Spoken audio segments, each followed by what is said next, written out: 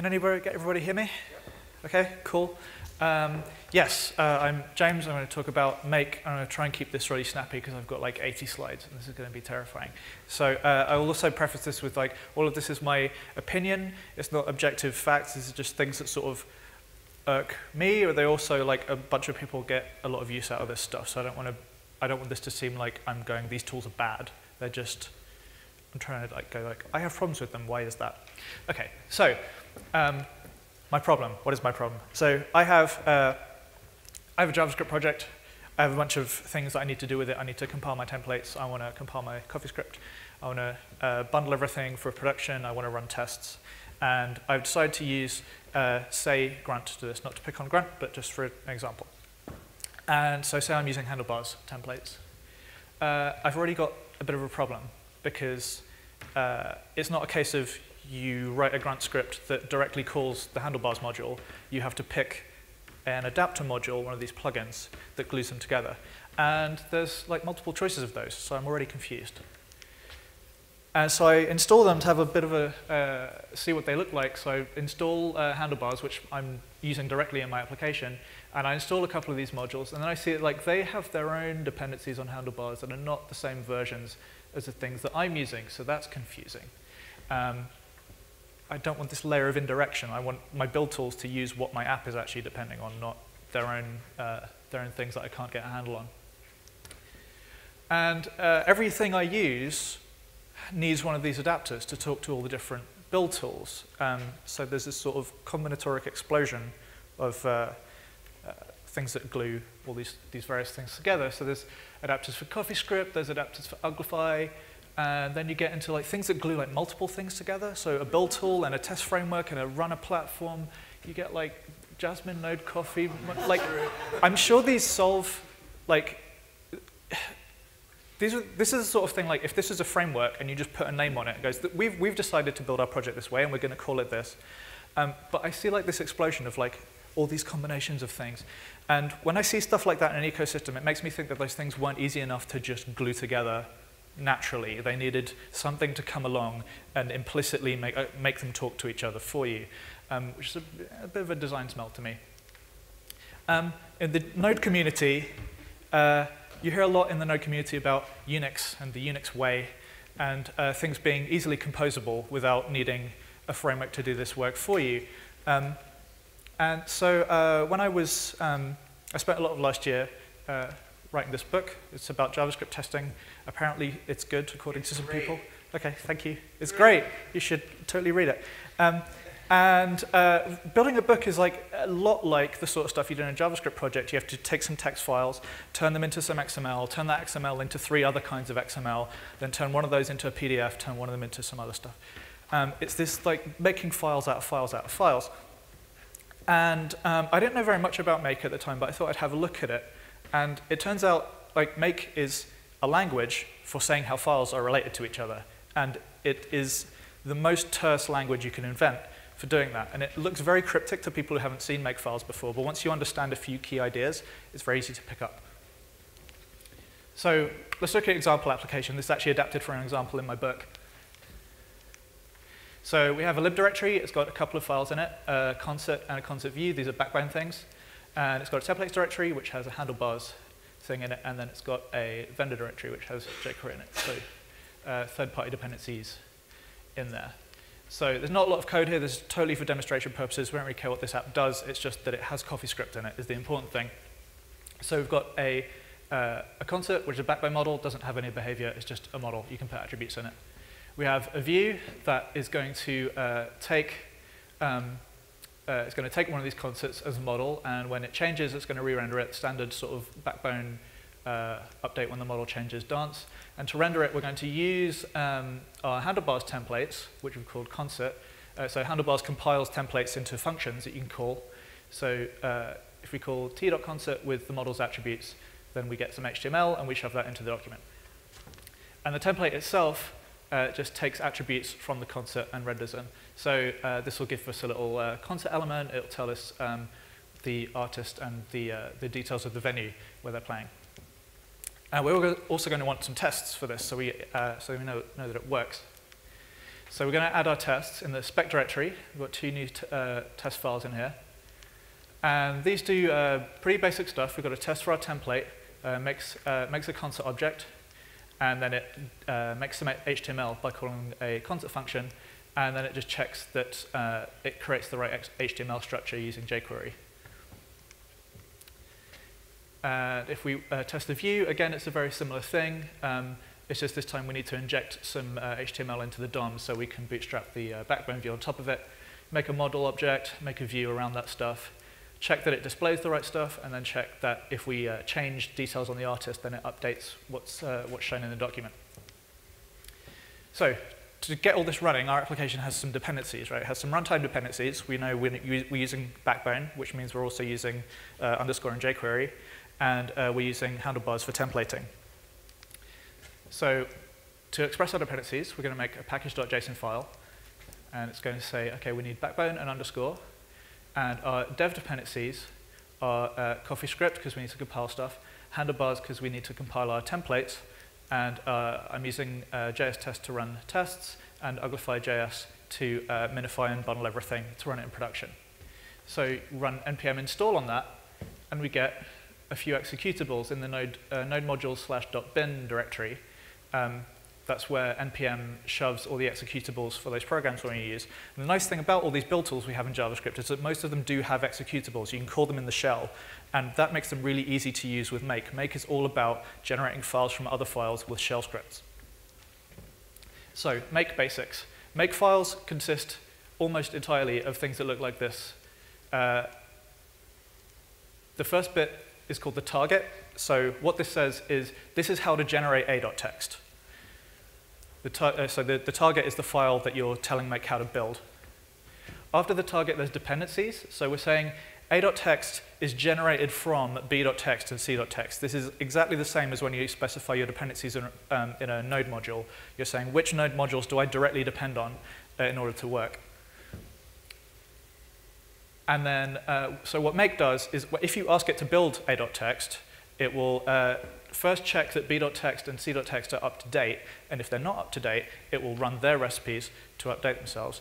And then it will come back here and it will say, okay, well, if a.text needs regenerating, so if b.text or c.text is newer, like its last modified time on those files is newer than the one on a.text, then it will run this script that says how to generate it.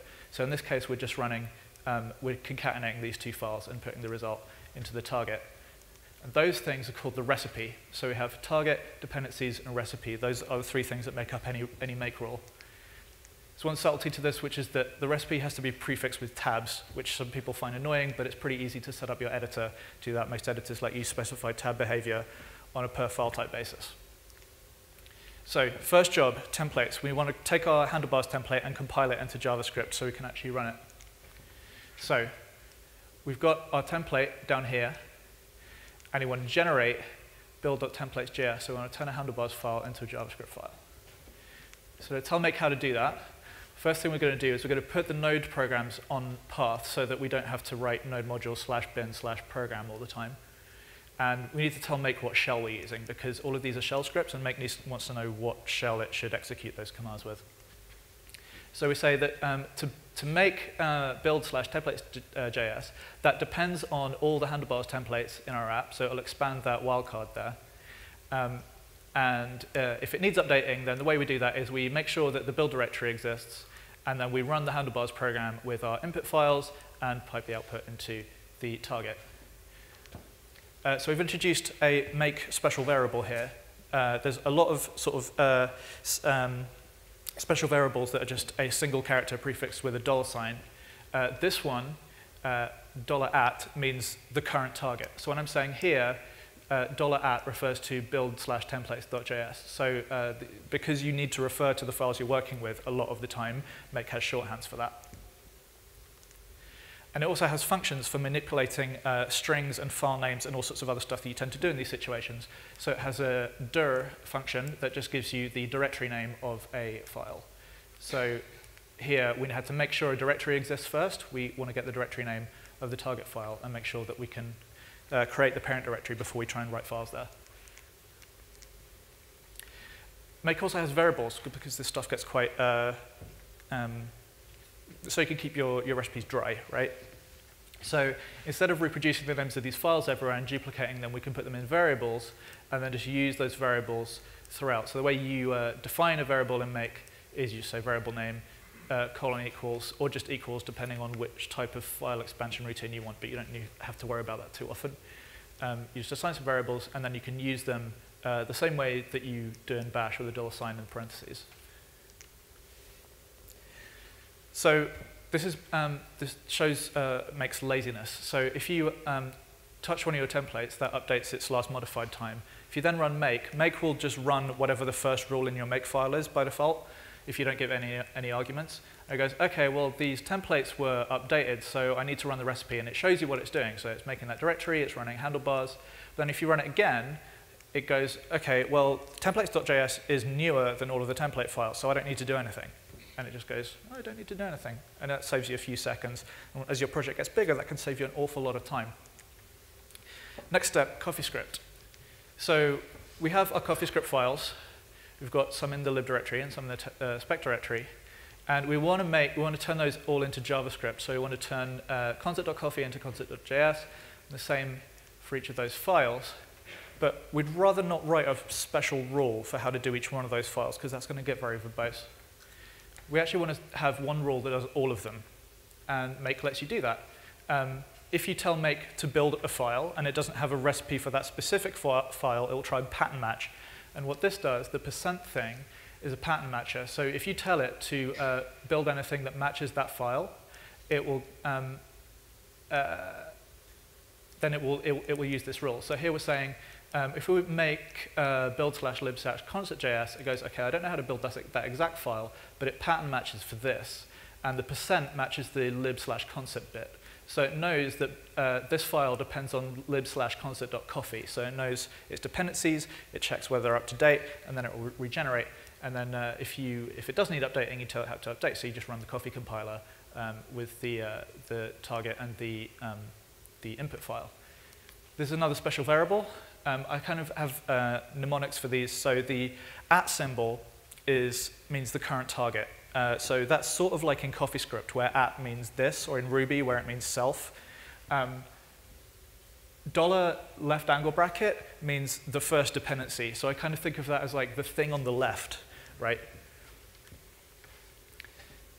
The next task we have is minification. We've compiled our templates, we've compiled our CoffeeScript. We need to minify all our code for production. So we're going to use uglify.js for this.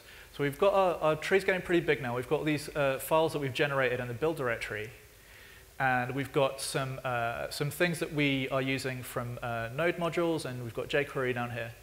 And we want to take all of those things and concatenate and minify them into this file app.js. So you'd be tempted at first to say, like, to write this sort of tersely, to say that app.js depends on all the JS files in build lib and build templates.js. But this is wrong, because if none of these files exist yet, remember these are files that we're generating with another rule. So if those files don't exist yet, then this wildcard expands to an empty list, and it will just go, I don't need to update app.js because none of its dependencies actually, like it thinks it doesn't have any dependencies. What we actually need to do is we need to make this recipe know that before it can do this, it has to go and generate all the compiled CoffeeScript. So this doesn't tell it how to do it. To make this work, we have to explicitly enumerate the files that should be in this list. And this is a really common problem. So Make has a solution to it. And the way that you do this is Make has a function called wildcard, which will do a wildcard expansion on the file system of this path name. So if you run that, then source files is now this list of all your CoffeeScript files. The next thing you do is, this is a slightly cryptic syntax, but this says assign to build files. You take the list of source files and you replace %.coffee with build/coffee.js. So that's the pattern matching rule that we used in our coffee recipe before. So that means you now have a list of all of the JavaScript files that are going to be generated by the CoffeeScript compilation process. And then you can use those for dependencies in later things. So I've made a list there for my source files, and I've made a list for the spec files, which we're going to use later. And then we just keep that pattern matching rule for how to compile CoffeeScript, because any time that it asks, that Make knows that it needs to update one of those generated files, it can just use that rule. We don't need to write one for each file. So then we can go on and generate our application bundle. So I've said app bundle is build/app.js. That's the target that I want to write all this code to, or a list of files that I know I need from various libraries that I'm using. And then I can write a rule for that. So to generate that file, I depend on all the library files from here. I depend on all the build files that were generated by CoffeeScript, and I depend on the templates. So when you make a recipe that depends on things that are generated by other recipes, Make will go through and make sure that those are up to date first before running this thing. So you can just say make build/app.js, and it will generate all the prerequisites of that in the right order before running Uglify. It's conventional in Make to have a target called all, which is just if you run make all, that should just do whatever your project needs to get into a runnable state. Make also has this thing called phony. So usually in Make you're dealing with file names, right? Because if you say make a file name, it'll check whether it's up to date using last modified times. But there are some Make tasks that aren't file names, like make test or make clean. And all is one of those things. Whenever you have a target that is not a file name, you need to tell Make that that's not a file. And the way that you do that is by saying make it a dependency of the phony target. And that tells Make, like if you run make all, don't check for a file called all first, just run the task. So you want to do that for running tests, because you usually want to run the tests every time. So that means if you make a file called test in your project, Make won't skip running your tests altogether. So we've met another special variable here. $caret is just means all the dependencies. So like $left angle bracket was like the thing on the left, that just means like all the things up there.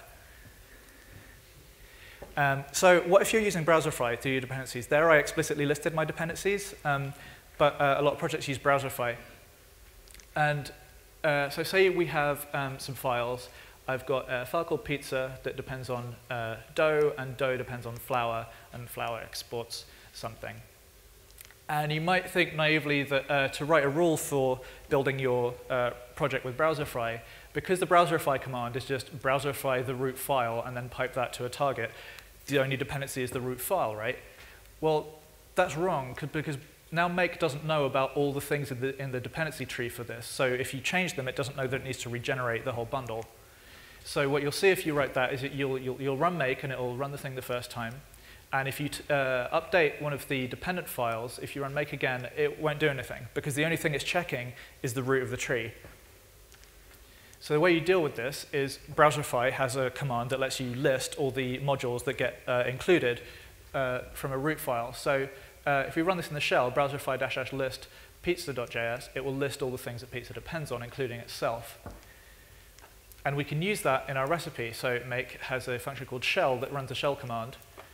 So if you need to grab all the dependencies of your thing, you just run browserify.list and make that the dependencies of the recipe. And then if you change any of those files in the tree, it will know that the target needs updating. And indeed, we see that here. We run Make the first time, it builds the thing for us. We update one of the dependencies, we run Make again, and it still updates. And then the next time we run it, it knows, oh, I'm up to date now, because you didn't change everything. So tests, final bit of the process. How am I doing for time? Who's got the clock? Oh, cool. So tests. You see a lot of these tests, things that like glue various test frameworks to different runners, different platforms. The Unix philosophy goes, you ought to be able to do all these things on your own. So the first step is I should just be able to make a web page that runs my tests, so I can run them wherever I want, in a browser, on a mobile device, wherever you happen to be. So that's what I'm doing here. I make a web page. It includes my application bundle, so that's the output of Uglify at the end of the build process. We're including JS test, and we're including our spec files, and then starting off the tests. So this test process depends directly on the output of the build process and on the compiled spec JavaScript files. JS test has a thing that lets you integrate with Phantom.js. So if you have a web page that runs your tests, you can just tell it to run that in Phantom.js, and it will print output in the console for you. So this is a quick Phantom.js script that loads JS test, makes a headless reporter for it, and then tells the reporter to run the test page that we just made. And so now you can use that in a recipe, right? So we know that our web page depends on the build output and on the compiled test files. So we make a recipe that says test depends on the build output and the compiled spec files from variables we created earlier. And then we say to run our tests, we use Phantom.js with the script we just wrote. And this is the neat thing about Make, is that you're not just confined to using JavaScript things. You can use executables from anywhere. Phantom.js is some like big binary blob of WebKit and Qt and all sorts of other things. You can use anything that you can run in a shell. And it's also conventional for Make projects to have a task called clean that just puts the tree back in the state you got it from the Git repo, so delete all the build artifacts. So because all our build artifacts are in the build directory, we can just delete that. And again, because these things aren't files, we have to tell them they're phony, so Make won't check for a file called test before you run stuff. So the first time that we run our test, if we've just run make clean, and so we've not got any build files, when we run make test, it's going to go through that whole process. It's going to compile the coffee script, it's going to compile the handlebars, it's going to uglify everything, then it's going to compile the spec files, and then finally it's going to run the tests. But the next time you run it, none of that work's necessary. All those files are up to date, and it just runs the tests for you. So that saves you a lot of time rebuilding stuff. But you might decide you don't even want to run your tests every time. If you know that they're up to date and nothing's changed, you might want to make that lazy. And we can do that by changing our recipe to look like this. So what we're doing here is telling Make, firstly, that this is a special target that makes Make delete a target if there was an error during its recipe. And we're going to say that there's a file. So the way you make this lazy is by making a file for what you're doing, and then Make can check whether that file was up to date compared to everything else. So we're going to save the results of a test into a file called spec/results.xml. We're going to make our test task depend on that file, and then the way you generate that file is it depends on all the various things being up to date. And we run our Phantom.js script again, but with the format set to XML, and we pipe that into the target. So that's going to save an XML representation of the test run every time we run the tests. And what that means is that if you run make test and there was an error, so say the specs failed, Make will pick up that there's an error, and then it will delete that file. So that means if the tests are bad, it doesn't save the results and let you not run the tests again. So then say I go in and fix the tests, I make a change to the file, I run make test again, it rebuilds the file that I changed, and it doesn't do anything else, it just does the work that it needs to. It runs the tests again, they're all good, and then I run make test a final time, and now it knows there's nothing to be done. So this can save you like loads and loads of time. Like building my book takes a few minutes, so having like bits of that chopped out that I don't need to rerun is a huge time saver.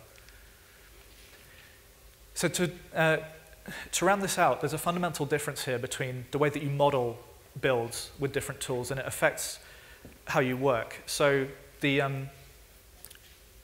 model of Grunt is that you have these various plugins. You have your handlebars plugin, your coffee plugin, your uglify plugin, whatever testing system you use. You import these plugins, and then you make a task that depends on all of them in sequence. So that you have a build task that knows you have to run handlebars, and then you have to run coffee, and then you have to run uglify, and then you have to run your tests. But there's nothing, this task doesn't know that you actually have to run these things before it. It's just in sequence in the dependencies of this thing. You can't just run the uglify build or just run the handlebars build because they don't know that they depend on one another. Whereas the model of make is that you actually make a tree of dependencies so that you can run any particular bit of that tree and it will make sure that it works properly. If I run my tests, it knows that I have to go and build my whole application, and to do that you have to first run the handlebars and run the coffee script. But it also means I don't have to run test, I could just run the uglify bit, and it would do these things as a result. Or I could just run the handlebars bit, and if that had dependencies. So it means that you can do any sort of small bit of your project and make sure that it works properly. And that is a quick run through of Make. If you have any questions, this is the hashtag. I'll be next door in a bit. Thank you very much for your time. Thanks, Jim.